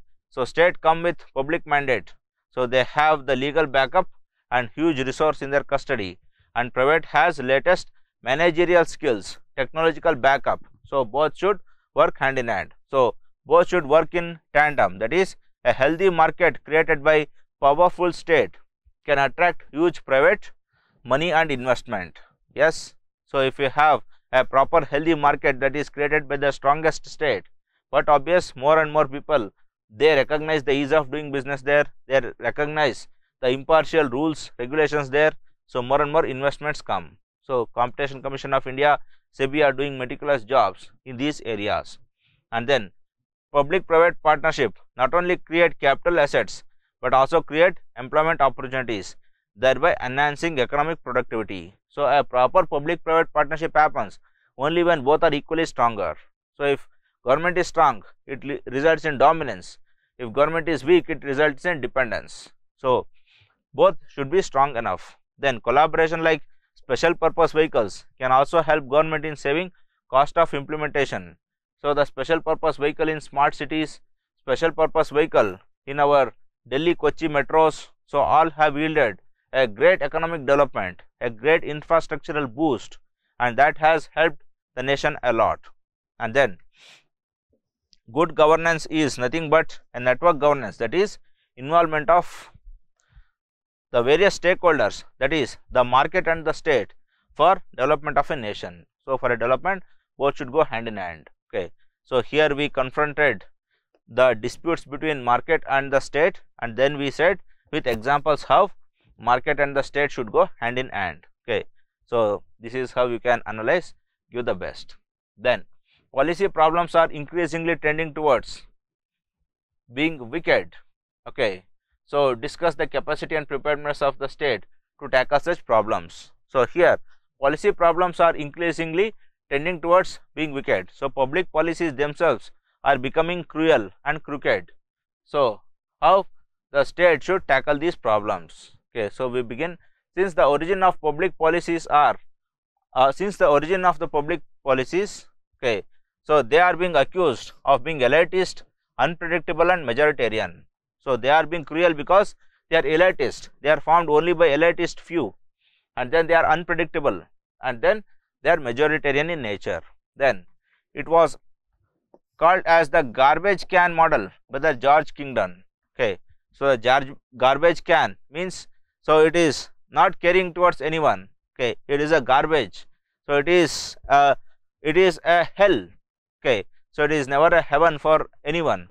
Then continuing with this, problems involved in the course of policy formulation, implementation and evaluation have taken the wicked turns. Okay. So, how we forcibly implement a negative policy, how government try to forcibly implement the farm laws, so all those, so they have become wicked. Okay. So, they have taken the wicked turns. We have seen the violence of Republic Day in the last year, and then remote sensing and armchair policies are being regarded as anti-public. Okay. So, here the best example is the Farm Bill, or might be the Lakshadweep policy. So, the Lakshadweep administration policy, which stated that the cow slaughter should be banned and all those. So, how there was huge cry, and how people said that it was crooked and it was wicked as well. Then delays in implementation and other technical problems have also turned out to be wicked towards public.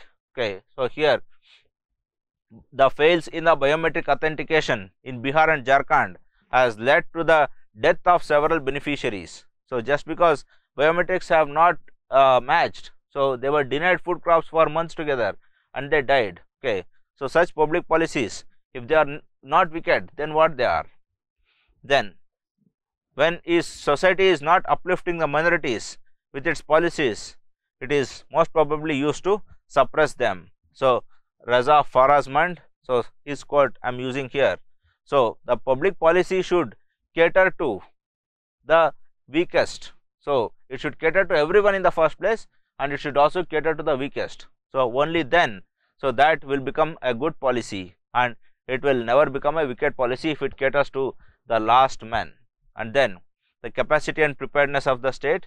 So next comes, so here many specialists and domain experts are inducted into administration, so that policies are formulated after detailed study and analysis. Okay, so the study and analysis and specialists, so rather than making policies by generalists, so all these are being inculcated. Then proper usage of MIS and DSS is being taken up, so that proper estimates of expenditure and beneficiaries are made. So there is nothing that huge fund is spent on a meager policy or meager fund is spent on a huge policy. So proper adjustment of funds has to be taken place. And then technological aids like e-delivery of services. So we are not formulating wicked policies where we neglect the remote people. So we are using technology so that we will delivery to every last mile and to every last man. Then citizen centric administration, so that demands frequent feedback, so that we ask the people whether the policy is good or bad, and then we fine tune the policies. So all these are the state's abilities to tackle, and it has come up with its own capacity and preparedness, and it has showed like some policies have been abolished, some policies have been fine tuned, some policies have been removed, okay, and some policies have been encouraged and uplifted. Okay, so likewise then Frank Marini's quote in the end, the purpose of public administration is to reduce suffering and increase the life opportunities both inside and outside organization. So everywhere our policies should not be wicked, it should be progressive, it should be helping, it should not be hurting at any cost. Okay, so these are some of my ideas. You can give your own answer, give the best. Then zero based budgeting was intended to get away from the incrementalism, but has ended up being the most incremental of any budgetary approach. Discuss. So we will introduce with the founder of zero budget, that is Peter Pear in 1970s. So he introduced zero based budgeting. Okay, and then starting from scratch, this is the very essence of zero budget, and that intended that there is no hangover of previous budget while formulating new ones, means completely afresh. So if you are going for MG Narega this year, there need not be MG Narega next year. So that is how zero based budgeting called for a completely rational, radical budgeting. Okay, and then like in the first 5-year plans, we went for agriculture. Second 5-year plan, it is entirely different. So it was manufacturing industries. So this is how zero budgeting expected the things to be. Then zero based budgeting also demanded some extra rationalism, put in the words of Hezekiah Dror. So Hezekiah Dror said that extra rationalism should be put in, like if you are going up with the budget of this year, then remove all those things. So think rationally. So what is needed? So what was needed in the first wave is different, what was needed in the second wave is entirely different. So to think that entirely different schemes, you require that extra rationality. So it was, zero budget was not only radical and rational, it demanded extra rationalism as well. So think out of the box. So what is needed? Okay, so what might be future problems? So likewise, then that is in case of any technological advancement, we should shun all previous expenditures. So technological advancements, social advancements, so all those things, and here I have given technological advancements, you can argue likewise. Then like how zero budgeting helped cell phone companies to shift from keypad to touch screen. So when the market is moving away from keypad to touch screen, so you have to spend 80% of the budget towards our touch screen. You should not say that we have to be in the keypad itself. Okay, so that is not zero budgeting. So radicalism, so completely allocating 80% or 90% of the funds to that one is radicalism. Then, but when the budget is started from scratch, every fundamentals get questioned.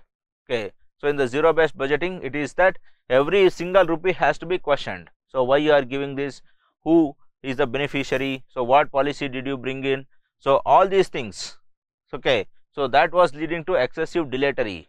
Okay, so why you didn't allocate for keypad, why so much for touch screen, will you know it will work. So when all these are questioned, so your policies, they get dilatory. Okay, so why going for such debates and discussions, etc. So officers will think like, go and allocate some 40% for keypad, let the organization die. So therein trends incrementalism. So unable to tolerate all those questions, the zero budget is winning incrementalism. Then Eva Edzoni, so change if not substantial only leads to tinkering. So if you are not going for extra rationalism, so then nothing but it is incrementalism only. Then lately zero budget is also conceived as zero waste budget. Okay, so zero wastage, hence very tight fiscal stipulations are levied. So this has resulted in putting novel projects on the back burner as they require significant expenditure. So whenever the zero waste budget is being taken up, then but obvious, so you cannot come up with interlinking of rivers, demonetization and such the like projects, because they involve significant expenditure and also the risks. And then zero budgeting never gives scope to radical investments in demonetization like initiatives that come with significant financial risks. Yes, so when there is financial risk, when there is depicting, so no one will allow that. Then hence there is a need to reduce excessive oversight and fiscal tightening in zero budgeting. So if that is not there, then but obvious zero budgeting can happen with utmost rationality, else whatever zero budgeting we are doing, it will bog down to incrementalism only. Okay, so this is how you can argue. Again a simple question, if you know the zero budgeting very well, give the best. Then ICT has immense potential to transform governance and empower citizens. Examine. So again a very basic statement, you can give whatever you know regarding the information communication technology. So e-governance is instrumental, good governance is substantial. So P.K. Mohanty's quote. So P.K. Mohanty was the former director of Indian Institute of Public Administration. Okay, then ICT comes with effective collection and maintenance of database. So data is the new fuel, data is the new oil now. Yes, so MIS and DSS. Okay, so this are required so that policies are analyzed in detail before analysis. Then it helps in last mile and last man connectivity. Yes, so if you have a proper database, who is present in which area, so that results in the last mile connectivity, that is Robert Chambers. So here you can give example of the direct benefit transfers, wherein whoever it might be, wherever he might be, so we are giving directly to his bank account. And then ICT helps in better financial management. So best example is PFMS. So under public financial management system, ICT helps in tracking and tracing of the money in every single stage. So in that stage we have the technology which is keeping the flow of money accountable. Then it also helps in transparency and accountability, thereby curbing corruption, leakages and pilferages. Example, digital media and social media vigilance. Yes, so when you have these social media and digital media, then nothing can go unaccountable, nothing can go without transparency. Then in future also ICT is going to help with blockchain technology. So in the budget, recent budget, government came up with India's cryptocurrency. So by that blockchain technology will come to handy. And then our technologies, other technologies like artificial intelligence, then other Internet of Things and others can be used for fulfilling the needs and aspirations of the people. Okay, and also in implementing various welfare schemes. Hence, ICT is going to revolutionize both development administration and administrative development. Okay. So, when it is doing both of them, but obvious it will transform the governance and it will empower the citizens. Okay. So, give some paragraphs on how it will empower the citizens. So, if you have a transparent, accountable governance, but obvious it is a citizens empowerment. Okay. So, argue like this, a simple question. So, whenever such questions are there, so choose such questions and answer instead of getting stuck with any hardcore thinker related ones. So, better choose these ones. Then 8th one, the successful attainment of sustainable development goals objectives largely depends upon the wisdom, experience and farsightedness of the actions involved and their willingness to cooperate with the implementation process. So, nothing, the question is simply lengthy, it only says that SEG requires, okay, so the wisdom and expertise and also cooperation. Okay. So, here we are just saying like sustainable development goals for coordination and cooperation of all stakeholders in pursuit of those targets. Okay. So, how the political leadership, how they should collaborate, they should have the expertise to assess the situation of poverty, hunger, illiteracy, etc. They also have that priorities, these they have to prioritize these over other political agendas. Okay. So, this is prioritize. So, they have to make sure that health education comes first, not your anti-conversion bills, not your Romeo squad comes first. So, first health education should come. Then bureaucracy should be specialist enough to suggest a prudent and feasible policies. Okay. So, they have to be practical, prudent, affordable and accessible and design the plan of action and also generalist enough to faithfully implement the order of political leaders. So, bureaucrats should be specialists as well as generalists. Okay. And then market should take part actively with creation of affordable choices. Okay. So, it should compete with a government aggressively. Okay.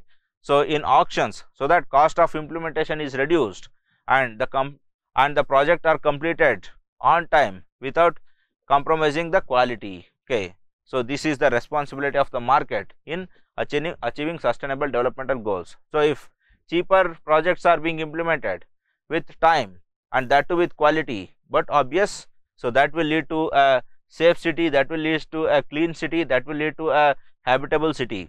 Okay. So, here examples like transparent bidding of coal in India, then Delhi Metro, so which is implemented via the special purpose vehicle. So, all these are examples how the market can contribute for sustainable developmental goals. Then international stakeholders, so they should help in transferring necessary technologies, funds, expertise and experience and exposure. For example, UNDP, UNEP, World Bank, so how they have contributed some amount of money for implementation of government schemes, how UNDP contributes for saving of several wildlife. So, our Project Tiger, Project Elephant, so all of them have been funded by UNDP and UNEP, how it caters to our air pollution, water pollution and others, and World Bank. So, several projects, several welfare schemes have been receiving donation from World Bank consistently. Then non-state actors, so non-state actors, NGOs, civil society organizations, so they should take part actively in policy formulation, implementation and evaluation. So, example Lokpal, Akshay Patra and others. So, Lokpal in policy formulation, Akshay Patra in policy implementation, Pratham in policy evaluation. So, likewise various stakeholders they should contribute. So, that is the essence and we have explained with examples what all they should do. So, here the various stakeholders and then the keywords, your generalist, specialist, then expertise, okay, and others good examples. So, all these are the ones which change your answer from a GS answer to a PubAd answer. So, the language of keywords, so that is the key in PubAd. If you do not write in the language of keywords, if you just write generalistic language, you do not get good marks. Okay. So, easy question, give the best.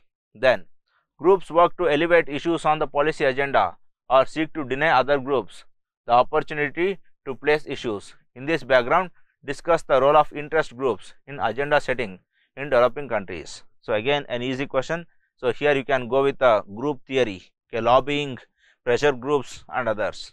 So Gordon Tulloch's book, The Welfare State of Tariff, Monopolies and Thefts. So there is always monopolies for tariffs, okay, and there are thefts. So all these are because of these pressure groups and interest groups. So they lobby the government, they confuse the government, so they loot the government, or sometimes they tilt the government in their favor. So many things happen. Then the Tulloch's paradox. So rent seekers can bribe politicians at a cost much lower than the value of the favor they get. Okay. So by giving some 1000 rupees, so they will get favor of say 10 lakh. Okay. So that is why lobbying happens. That is why interest groups arise. Okay. So lobbying comes first. But however, some lobbying are legal. That is suggestions, persuasions, petitions. So all these can be taken up, but illegals like protest, gratifications, enticements should not be taken up. And then here you can bring in George Stigler's capture theory. Okay. So how these interest groups, so they will capture key decision makers. So here you can give examples on how various telecom companies were against Reliance Jio. Okay. So they lobbied against Reliance Jio's predatory pricing, and how Reliance Jio with its intimacy to Narendra Modi, so they got away from that. Okay. So this is how the denial, okay, so policy agendas, so turns and tilts, so all these they happen every time. Okay. And the group theory of policy making, so the seesaw, so it is like a seesaw like this. So whichever is variable, government tilts towards that end. Okay. So more is the tilt of administration to any group, more the chances of decision going in their favor. Okay. So wherever your interest groups are there, wherever these groups are clashing, so all those examples you can come and give here. Then examples like FISI, Asocam, etc. against India entering RCEP. So they were succeeding, they succeeded in stopping India from entering to RCEP because of their pressure and because of their lobbying. Then NASSCOM against aggregate gross revenue, judgment of Supreme Court. So here Supreme Court had levied some aggregate gross revenue on telecom companies, but NASSCOM, they lobbied with the government and government gave some compensation and concessions to them. Then farmers protest and the Republic Day violence. So all these they elevate issues on the policy agenda. Okay. So if there is any policy, they come and they will capture the government and they will turn the government into pieces, they will tear them, and they seek to deny other groups the opportunity to place issues. So at any cost other groups shall not come here. So we will capture. So that capture theory, rent seeking theory, all those things you can explain beautifully in this answer. And then hence interest groups are double-edged swords which need a proper regulation. So when they are approaching the government, when they are capturing, but they should not use illegal means to stop others, to stop the opportunities of others to place their needs.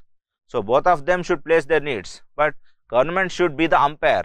So government should be the neo-Marxist state. So it should decide on its wisdom. It should not be carried away. It should not be overwhelmingly deciding on any one group.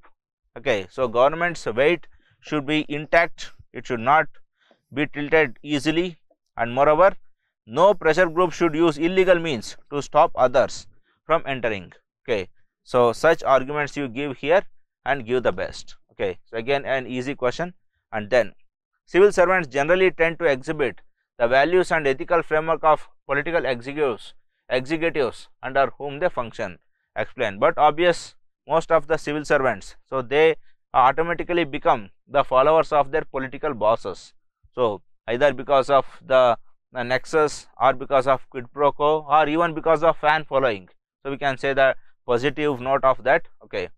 Here Fulton, civil servants should serve the government of any complexion. So this is harming neutrality. So that is why we started this with the neutrality itself. And then however, there are tendencies that bureaucracy unknowingly becomes aligned to its masters. So unknowingly some become. Okay. So many people, they were fans of Jawaharlal Nehru. So many foreign service officers, they didn't have the knowledge as much as Nehru had in international relations. Okay. Then however, Woodrow Wilson, politics cannot be separated from administration. Those principles of politics are its basic foundations. So if the government itself is socialistic, so bureaucracy cannot be capitalist. So they have to follow them faithfully. Okay, then Richard Bendix, during application of rules, decisions often become contaminated with addition of political interest. Okay, so political interest, personal interest are always there, but that should not be applied. Okay, so we have to make sure that bureaucracy lies impartial. It should follow its own value system which is given under its vision and mission statement. It should not be carried away by the political principles. They should be as neutral as possible. Then some political leaders have aura of their persona which tilts bureaucracy. Yes, so that charismatic leadership, so that also impacts. So this has both positive impact as well as negative impact. So positive impact, so less ego and personality clashes. So there will be a good rapport between the minister and the bureaucrat, and speedy administration happens. There is no questioning, there is no returning of file, etc. Then good rapport comes with minimum transfers and instability. So if there is rapport, so for years together, bureaucrats will stay in the place. So P. N. Huxer stayed as a PMO for more than 5 to 6 years. And then Raghuram Rajan, Urjit Patel, they quit as RBI governors because there was some clashes, there was no rapport. And then negative impacts, so committed bureaucracy, so there grows an excess. So bureaucracy, if they are allowed to walk, they will be ready to crawl. And then nepotism, scams, corruption, etc. will increase. And lastly, the neutrality of civil service goes for a toss. So here you can give a number of examples. The Coles scam secretary who was being questioned right now. So there are a number of examples from paper 2 we can bring in. Okay, and then in the conclusion, O'Malley, civil servants are answerable and responsible to law and law alone, not to any political leaders. That is why they have to maintain neutrality at any cost. Okay, so this was the paper's discussion. Okay, so overall we summarize the discussion here. See friends, as I said in the very beginning of the class, so several thinkers have written their own books. Okay, so what your perspective is there, so better bring those perspectives and communicate them properly to the examiner. Only that is more than sufficient. First one you require is clarity of your thoughts. Okay, so if you have a good clarity of your thoughts, then but obvious your half work is done. Okay, so just 3 ideas you give, but let them be clear. So in the garb of giving as much as possible, okay, don't mess up the things. Second one, don't worry too much about quantity. Okay, so for 20 mark, 15 mark questions, there will not be much to write, but don't worry, even 6 paragraphs more than sufficient. Okay, so make sure that whatever you write, they are very much relevant. So don't worry too much about the quantity, worry about the clarity of your thought process. So let all your thought process be within the framework. Okay, so within the framework of the question. And lastly, as the form of value addition, make sure that you bring good amount of quotes. Okay, so this was the overall summary. Okay, and lastly, remember Mahatma Gandhi ji, who had struggled day and night for the nation, and he was the man who taught the humanity for Indians. So Indians themselves are known for humanity, but he was the man who retaught that to Indians. So we follow in his path, we cherish his noble ideals, and we get into civil service and make India great again. So do it. All the very best from my side. Good luck friends.